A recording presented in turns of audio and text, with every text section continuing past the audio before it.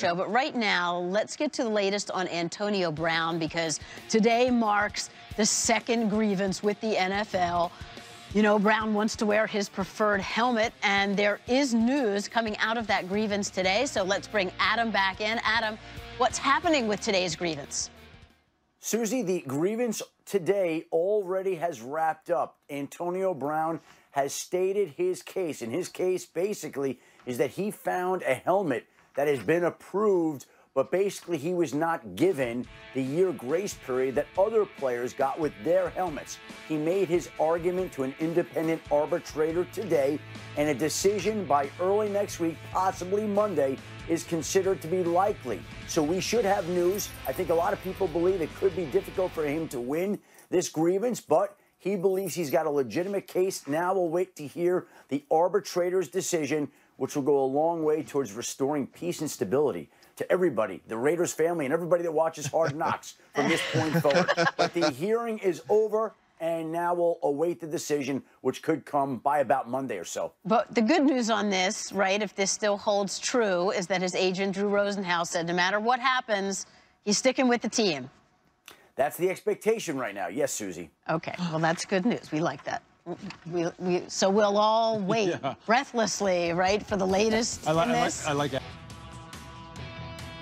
I'm not going to make a big deal about the field. We like the field. We thought the field was perfectly ready to roll. You'll have to ask Green Bay about that. It is what it is, and it was the same for both teams, and we made the adjustments that we felt were in the best interest of our football team, and we moved forward.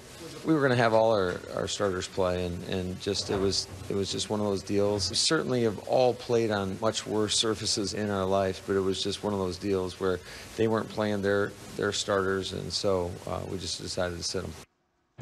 Adam, I know part of the reason they were playing in Winnipeg goes back to when the Raiders didn't know where they'd be playing this season at all. But can you fill us in on more of the details?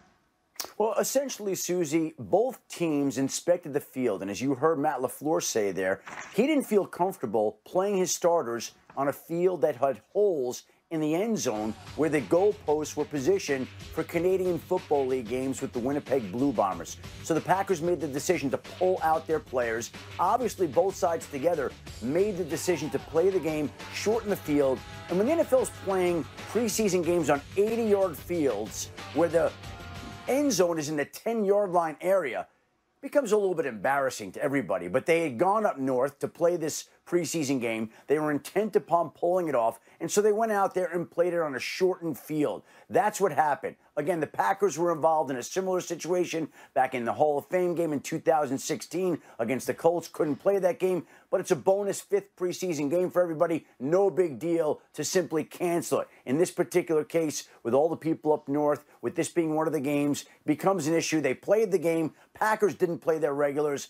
Another safety issue. The NFL bypassed it at this point in time, and they were able to get the game in. And fortunately, only 2 players were hurt. Don't know that it was related to the field, but the Packers lost their wide receiver, Equanimeous St. Brown, and Rashawn Gary to injuries. The 2 teams played it, Susie. Right, they played. Of course, the injuries are unfortunate.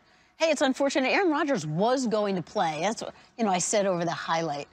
I mean, you wanted to see him get some reps in a new offense, and because the field isn't up to standard, he doesn't get to play. I mean, so you could say, oh, preseason, no big deal, but yeah, big deal. And I think this is a bigger deal than when we're talking about with Cam Newton in terms of reps for Aaron Rodgers. Look, I know it's Aaron Rodgers, but he's never worked with Matt LaFleur before. Exactly. And now you're Matt LaFleur, you're a rookie head coach, you're trying to establish yourself. So now let's spin the story forward. What do we do next week? Does he not play? No one wants to play their quarterback in week 4. So now you're going into opening day, and the whole operation between play caller, who's also the head coach, and quarterback will happen for the first time in the first regular season game. So that's really putting a rookie head coach in an unfair position. And moving forward, look, you have to do what the league says, but when you talk about going to Hawaii, Mexico, London, or in this case, Winnipeg, teams are going to have some consternation because of situations like this. From a procedural standpoint, obviously, you would like to have him get reps so he can hear Matt LaFleur's voice in his ear and call some plays in the huddle, get up to the line of scrimmage, execute some of the basic protection calls, maybe a few audibles, maybe hand off the ball, maybe throw a couple quick passes. I get that. But see, if you back it up further to really what the issue is that we're talking about here, and that's the condition of the football field, coaches shouldn't be put in a position to where they have to make those decisions. Coaches shouldn't be walking out there on pregame of an NFL game. We're talking NFL. We're not talking Bucksmont Pop Warner League that I played in when I was 8 years old. We're talking about an NFL field. They shouldn't walk out there and see guys on their hands and knees with a bag full of rubber pellets trying to fill in a hole. This is the NFL. It's the NFL, and they ask you to go play here, then the field should be in great shape. I tell this story all the time. I remember talking to Andy Reid once just about the overall football operation. What are the things that are most important to you? What should people really focus in on? One of the first things he said was the condition of practice fields and game fields is paramount. He goes, you think it's just, hey, we just line a grass field and go out there and play? No, it's not. He said this is where guys are expecting to have pristine A+ surfaces to play on because their legs and their lower body are their livelihood. And you don't put them at risk.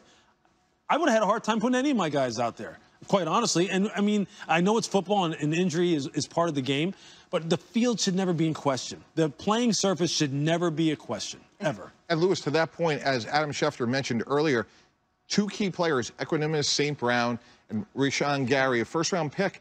Now, in fairness, those injuries may have happened anyway. We'll never know, but now the optics and the perception is, well, they got hurt on a substandard field, and now that's another storyline that both the league and the Packers are going to have to deal with. But those are two key players for the Packers.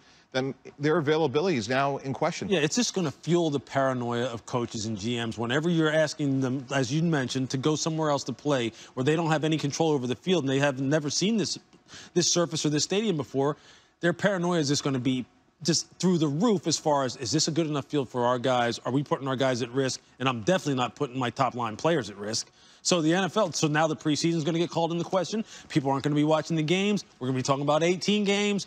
Here we go. We'll talk about that later. But to me, if you're asking NFL players to play at 80 yards, pretty much at that point you can say we shouldn't be out there. If pregame you're seeing guys with a bag of rubber pellets on all fours trying to smooth over the field, I'm like, no rounds thanks. for you. No thanks. Susie, how many meters is 80 yards, right? They're on the metric system up there. Don't ask me. Yeah.